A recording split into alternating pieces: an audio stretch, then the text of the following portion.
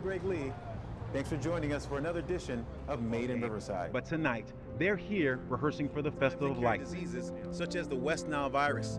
Until recently, city mosquito control was undertaken by the city's public works department. I fell in love with Greg's personality. He was always hosting events. He was always involved in the community.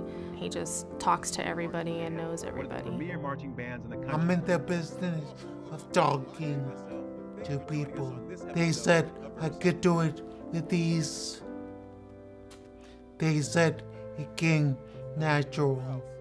I think it's a gift. He really brings people together. Second and fourth Sundays of the month, you can hear the steam whistle blow as you ride the rail. Greg and I became engaged in 2014 in Oahu, Hawaii.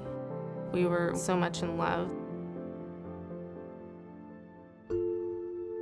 In September of 2015, Greg started to develop flu-like symptoms, and I ended up taking him to the emergency room. Greg presented with nonspecific symptoms. He had some nausea, some vomiting. He then developed a condition known as hydrocephalus, and that's swelling of the brain, and that can quickly cause damage to the brain and permanent injury. They ended up inducing him into a coma.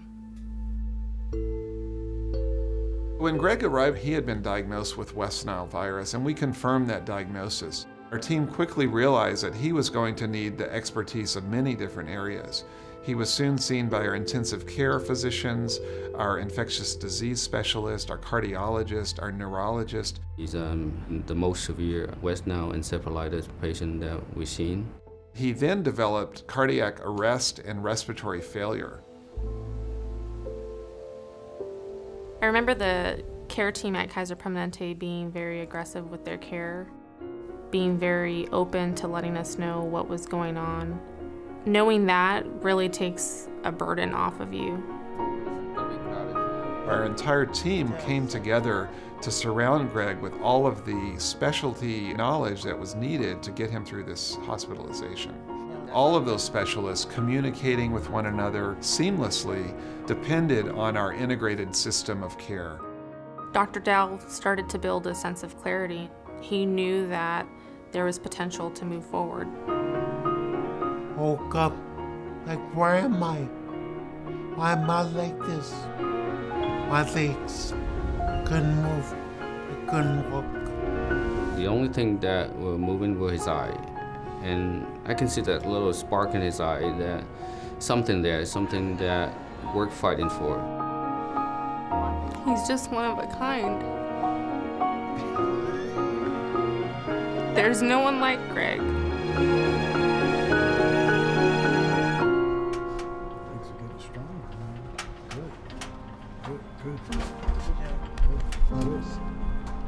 Greg basically had to start from scratch.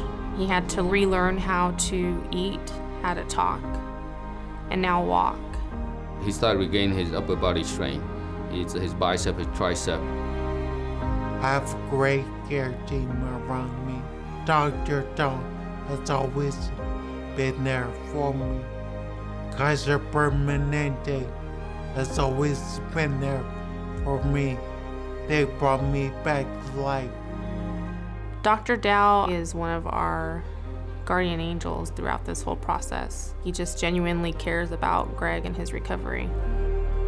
Hard work, patience, and faith. Faith that this will end.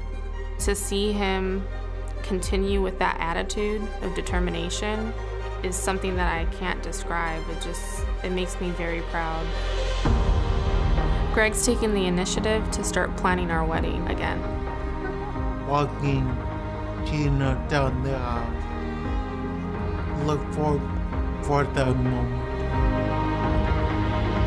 This whole experience has been rough on me, but I keep going. That's the only way. Keep going. This too shall pass.